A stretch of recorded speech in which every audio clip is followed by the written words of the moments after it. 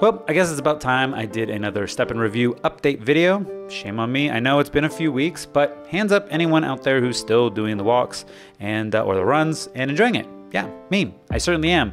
I find it very therapeutic, my afternoon walk, and I've resigned it to being a walk in the afternoons. I'm active enough as it is. I don't really need the extra exercise to go run around, but I do enjoy the active walk around the block in the afternoon. It's very, like I said, therapeutic, kind of a nice way to wind down the afternoon. So however you use it, I feel like that's probably gonna be one of the main takeaways from it, is that it's kind of like this interesting thing to get you to do something. It's probably not that bad of a thing in the overall run. Because in those past few weeks, the reason I kind of really haven't made a video is not much has happened. You know, it's really just been kind of declining, although it has been slowing down a little bit. And we'll talk about price action in the future of it at the end of the video.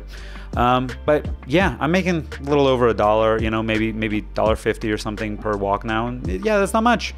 So it's not really what it's about. I don't even really look at that anymore. And sometimes I forget to even cash out at the end of the day because I'm like, it doesn't really matter. It's just more of a like, sure, maybe I accumulate some funds, even though you should be, if you want to get the most out of your ROI, making sure you exchange that and lock those profits into USDC immediately.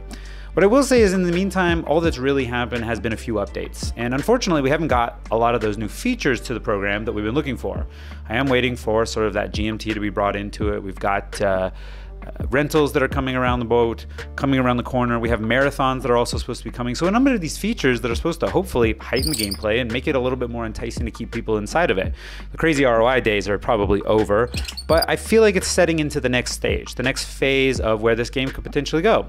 And if you took a look at my previous video on the tokenomics, then you would realize that this is an inevitability. It's the reality of the situation. And we'll leverage more about this video when we talk about price action. The other thing I did kind of also want to mention was I got my first loot boxes. Yeah, and I'm sure there's a number of you out there who already have had their loot boxes. At this point, I'm only getting damaged loot boxes, and let me cut to the chase. They're useless. Don't even bother opening them. It was such a waste of time. I mean, I know that they're probably supposed to have a lot in them, and I've done read the literature saying that, yeah, they'll have some exciting stuff in them, and I've heard some people getting some interesting stuff out of them.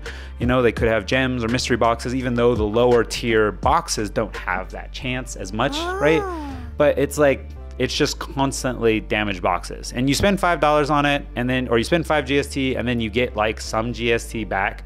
So it kind of cuts the price down. You know, it's basically like a sale on those damaged boxes. But I opened 3 in a row, and yeah, it was pretty lackluster. I feel like they need to tweak that a little bit so it's enticing, because 3 in a row right off the bat, it just really didn't hammer home that I wanted to open up another one. Now, perhaps if it was a different type of box, but I probably won't unlock another box of that caliber again. Even the next tier up, I feel like I'd have to wait until I ever got one that was maybe way over that, and who knows, maybe that'll never happen. I'm sure there's probably some crazy amount of luck that's needed on there, and that maybe they're trying to drive me to up the luck stats on the shoe. You know, I don't know, but it just really wasn't enticing because it just didn't give me enough of a rush to really want to do it. So safe to say, those damage boxes, don't even waste your time on them. They do save a little bit, you know, and we're talking about 10 cents, 20 cents to really open them. So it's not much to deal with, but yeah, it really wasn't what I was expecting.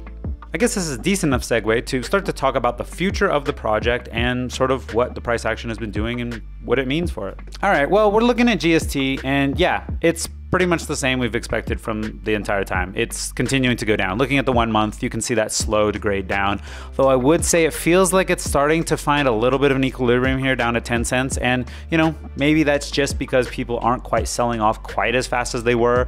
But again, this is where that video I talked about the tokenomics of how this second token will be used. Ultimately, if everyone in their entire gist is to sell and to make money off of it, there's just gonna be so much sell pressure that it just can't maintain. It just has to go down. So I'm not so worried about GST and its price action as much as I am about GMT.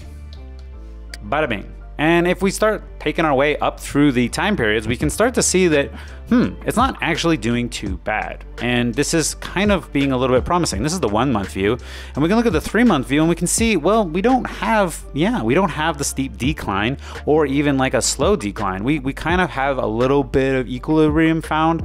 Yes, I would say that definitely there has been some sort of drop offs here, and ultimately over the long term, we have seen it go down, but yeah, it seems to have found a nice little bit of rhythm here in this range here over the past month, which is quite nice. And I think that this is going to be a big feature that's going to be implemented when it comes to introducing GMT to the gameplay. Now, if you did miss my other videos talking about Stepn, doing a little bit of review on it, or in my tokenomics video, I can't remember which one. I think it was the first Stepn one I did. It really went on to kind of discuss how when I was picking my shoe, I wasn't 100% throwing GMT to the side. Almost every YouTuber out there who was talking about Stepn at the time was like, don't worry about GMT, it means nothing. I was like, that just sounds like you're shooting yourself in the foot, because really there's a good chance it probably will. They're not gonna implement something that has no future at all. This is about the same time we were also realizing that there were some problems with Axie Infinity and its dual token economics, and it was on its way to fixing that feature to do what I called before it happened, where they would actually flip the tokens, or at least put a significantly larger value into the governance token of the company. In this case, it would be GMT, right? So GMT, I think, being let into the ecosystem will end up being the actual reward token you want to get a hold of. It won't be GST. GST, I even anticipate one day maybe you having to pay to use it, right? So I think that having that GMT introduction into the gameplay may change the entire dynamics. The fact that we're actually seeing price action taper off a little bit here, maybe, you know, find an equilibrium, doesn't mean it can't go down. You know, if we see another huge dip from Bitcoin, all that sort of stuff, the altcoin rallies, it just, whatever the crypto market as a whole is going to do, it's obviously going to acquiesce to that. But seeing as everything's kind of stable for a second, it's probably going to find itself a little bit of a bottom, hopefully, you know, and maybe that means that it's about their time to start to implement those features. And as they do, GMT will come in, and it might become a little bit more reasonable to think about your luck features and your GMT. So talking about those loot boxes, yeah, they were kind of useless. But if you really did want to get some extra incentive out of getting them, you may want to up your loot, because, hey, that might be the best way to really make some extra money out of it.